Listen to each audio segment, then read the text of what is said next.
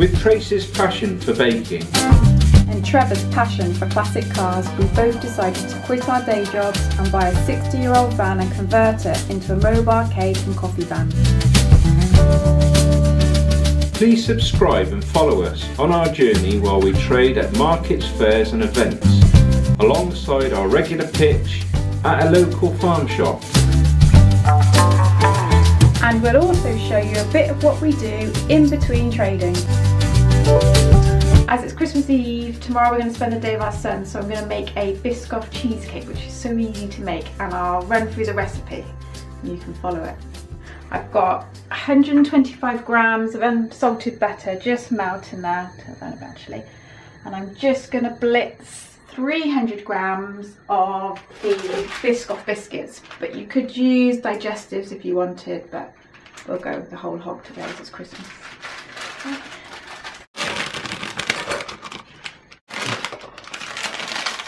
300 grams.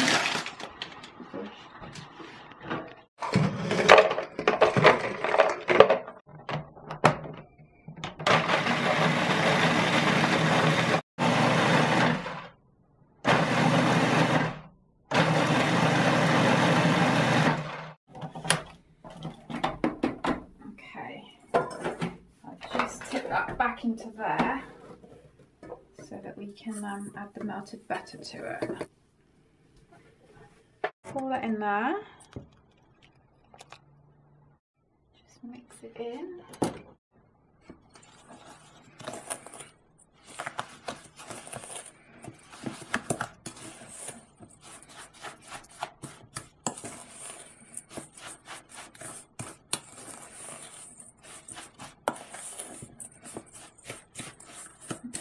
So it's all covered in butter.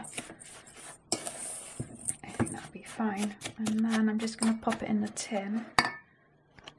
So I've got the tin ready. I've sprayed it with some grease spray, and then I've lined it with parchment paper. Just makes it a lot easier to get the cheesecake out. So I'm going to tip the crumbs in so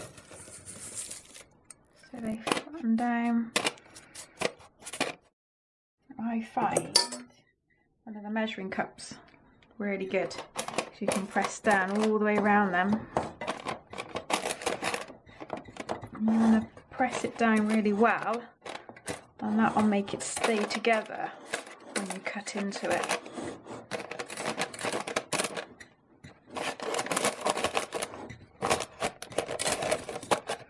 Just work your way around.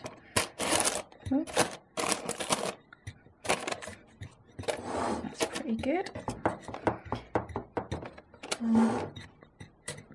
That's fine. I'm just going to pop this in the fridge now for 10 minutes just to firm up a bit while I make the filling.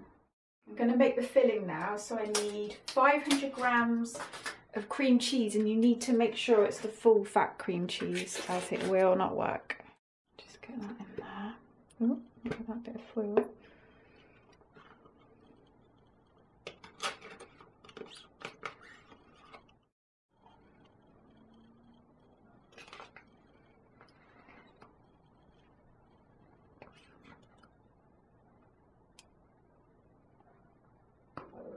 Nearly 500, that'll be fine.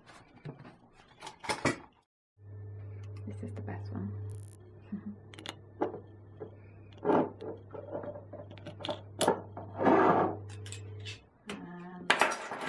I need 100 grams of icing sugar.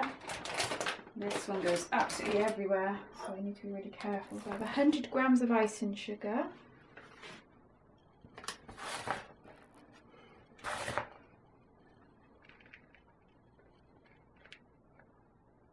Okay, 100 grams. And then I need 250 grams of the Biscoff spread, and you can use crunchy or smooth, whatever one you want. Lovely. It'll come off the spoon.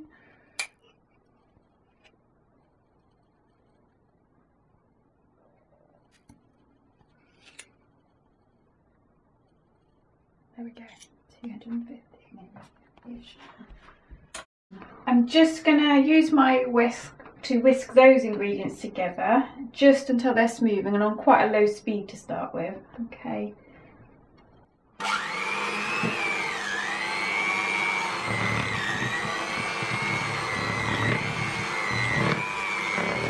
Literally just until it's combined.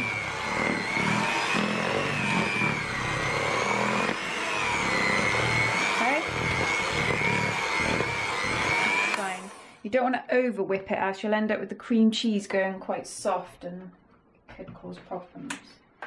So then we're going to add 300 ml of double cream.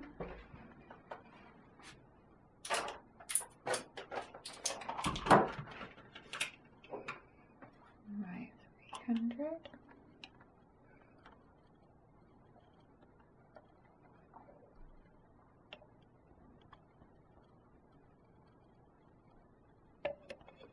Everything's just slightly over today, but never mind.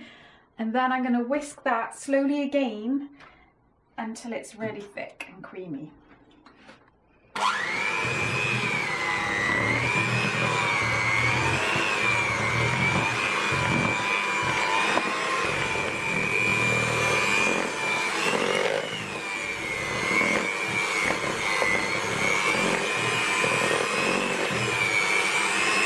It's really thick now, you can see.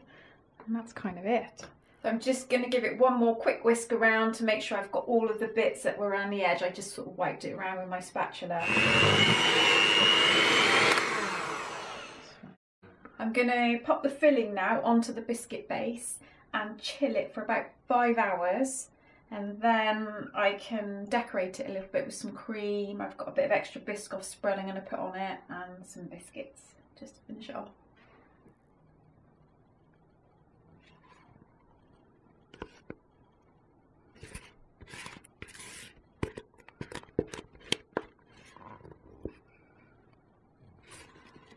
Just going to smooth this all out now and then I can pop it in the fridge. It looks lovely. It's so easy to make.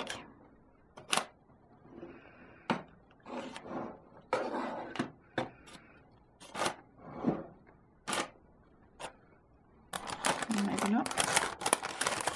The cheesecake's had about 5 hours in the fridge. I've taken off the mould now and I've warmed some Biscoff up just in the microwave for about 30 seconds and I popped it into a piping bag. I'm just going to snip the end off so I can drizzle it over there. I'll just do that quickly now. And I've also whipped some cream up, just some double cream. Oh gosh, it came out quicker than I thought. Just pop that over there like that. I don't think there's too much, that's the thing, there's too much Biscoff really. Okay. Let it run down the edges a bit, I think. In this bag is double cream that I've whisked up until it's quite stiff. I'm just going to pipe around now, just to make it look quite nice, hopefully.